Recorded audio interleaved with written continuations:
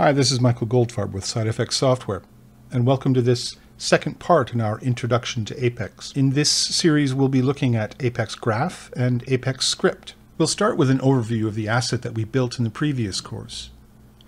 Then we'll move on to look at Apex Graph, its UI, how to add nodes, how to wire them together, and discuss some of the basic concepts.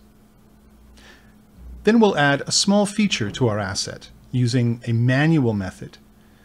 That is to say, editing the graph by hand. After which, we'll build a component script so that we can add this small feature in a more procedural and reusable way. Then we'll look at Apex Script and how it's related to Apex Graph. And again, we will add this small feature to our asset using Apex Script. The feature that we're going to add to our asset is very small and might seem inconsequential. But in doing so, we'll be looking at all of the basic things that you'll need to know and the workflows that you'll be using whenever you use Apex Graph or Apex Script in your rigging.